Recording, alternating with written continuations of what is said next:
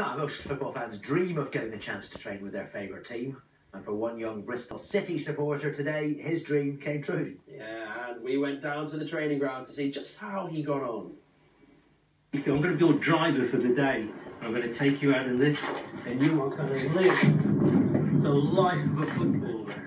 Living like a footballer means travelling like one. 9-year-old Tyler Grudge is in a £220,000 sports car. He's on his way to Bristol City's training ground to meet his favourite players.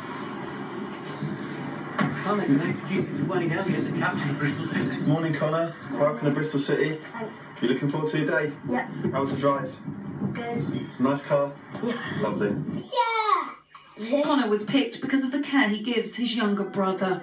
5-year-old Tyler suffers from global development delay, a medical condition that means he can't walk or talk. I've won a competition because my dad said I'm a really helpful boy and I help out with the family, like tidying up. He doesn't think about himself, he always thinks about others. He'll do anything for Tyler, and he's helped with fundraising, even to the point where he's wanted to sell his toys to help Tyler.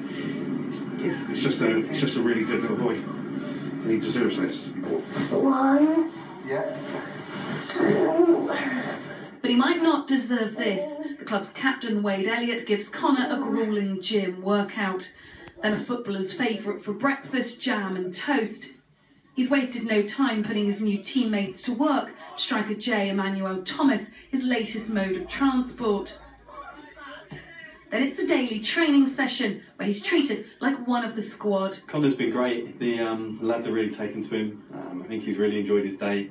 I've told him to not get used to the Aston Martin if he's going to play for Bristol City, though. It has been a very amazing day, and it does make me want to become a professional footballer. My favourite part was riding on the J-Man Thomas. Connor's had his dream day. His wish now is for Bristol City to win the title for the first time in 60 years. Amy Lewis, Sky Sports.